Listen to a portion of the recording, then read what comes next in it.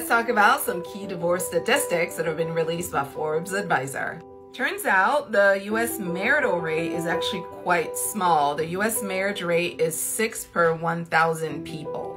In 2021, we had 689,308 divorces and 1,985,072 marriages. So, more people are getting married than people are getting divorced. That's statistics number one. Moving on to the second one.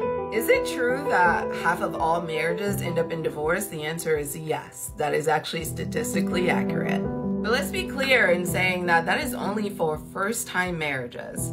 Second and third-time marriages have actually higher numbers, meaning higher rates of divorce. When do married couples choose to get divorced? The average lifespan of a marriage is 8 years here in the United States. How long does it take to get a divorce? As somebody who's gone through a divorce, mine was fairly quick, just a couple months and it got wrapped up. Now, if you were in a contested divorce, that can take a year, sometimes two.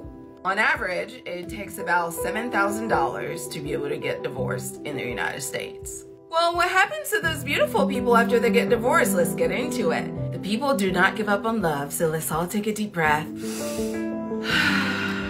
Love still wins, okay? In fact, the men go on to get married at a whopping 64%, and the women go on to get married at a whopping 52%. So after the marriage is ended, more men tend to get remarried than divorced women. What did you think of those statistics?